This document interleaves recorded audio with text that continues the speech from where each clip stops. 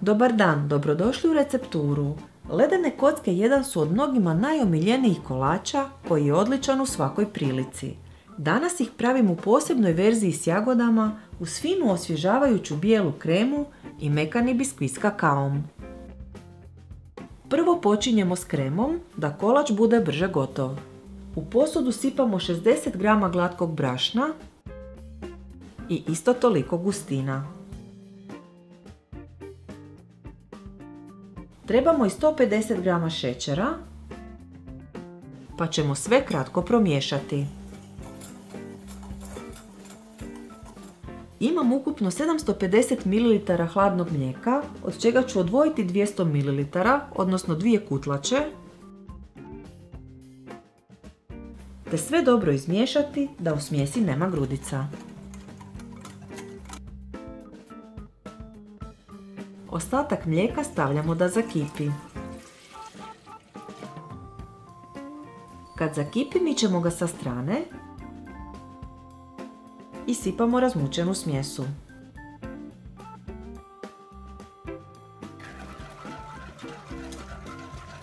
Vraćamo na vatru i uz stalno miješanje kuhamo da krema postane gusta.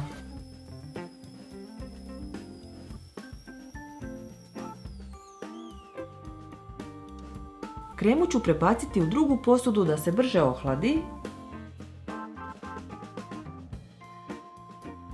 pa pokriti prozirnom folijom. Ako nemate foliju, s vremena na vrijeme promiješajte kremu po vrhu da se ne stvori korica.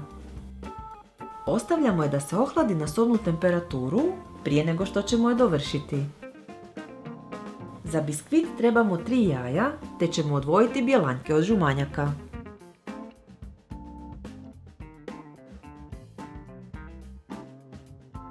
Bjelanjke mikserom treba istući u čvrsti snijeg.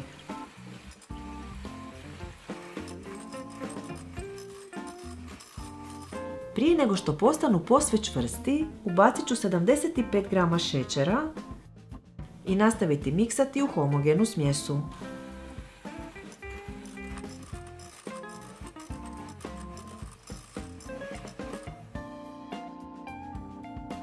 Zatim u snijeg treba dodavati 1 po 1 žumanjak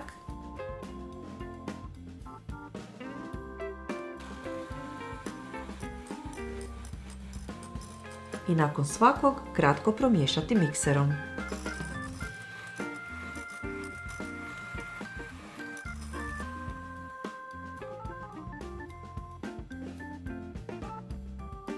Ubacit ćemo i 60 g glatkog brašna, 5 g praška za pecivo, kao i 15 g kakaa.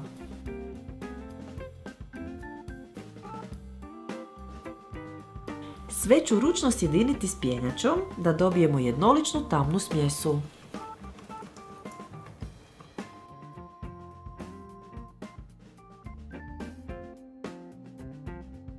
Protvan za pečenje dimenzija 33 x 19 cm treba namastiti i pobrašniti.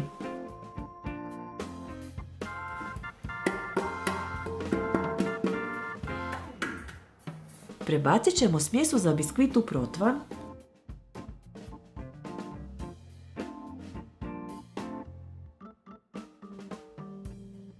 dobro ga poravnati te par puta lupiti o tvrdu podlogu.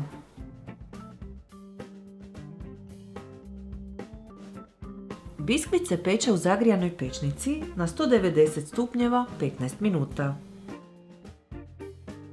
Ispečeni biskvit ostavljamo da se ohladi na sobnu temperaturu. Kad se biskvit ohladio, treba napraviti sirup za njegovo zalijevanje. U posudu stavljamo 200 ml vode i 75 g šećera. Sve zagrijavamo uz miješanje da se šećer otopi, pa ćemo s vrućom tekućinom zaliti hladan biskvit.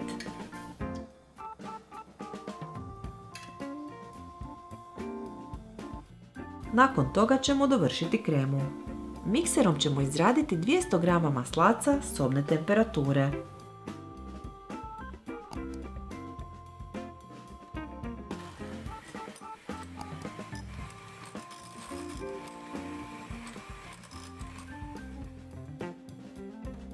Zatim u maslac pomalo dodajemo dio po dio ohlađene kreme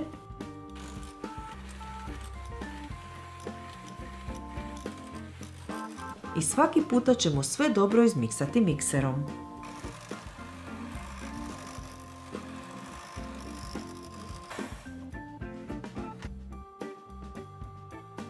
Gotovu kremu nanijet ćemo na biskvit i dobro je izravnati.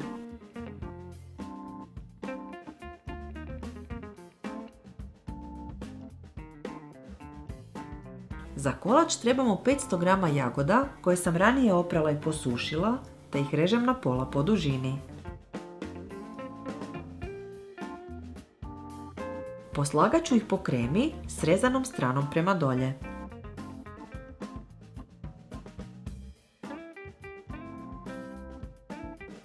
Uzela sam 2 vrećice crvenog preljeva za torte kojeg treba napraviti prema uputama na pakiranju. Ovaj koji koristim miješa se s 4 žlice šećera, pa se dodaje pola litre vode i uz miješanje zagrijava do vrenja. Preljev nemojte odmah stavljati dok je još vruć, nego pričekajte nekoliko minuta. Kad se preljev počne lagano stvrdnjavati, rasporedite ga ravnomjerno preko jagoda.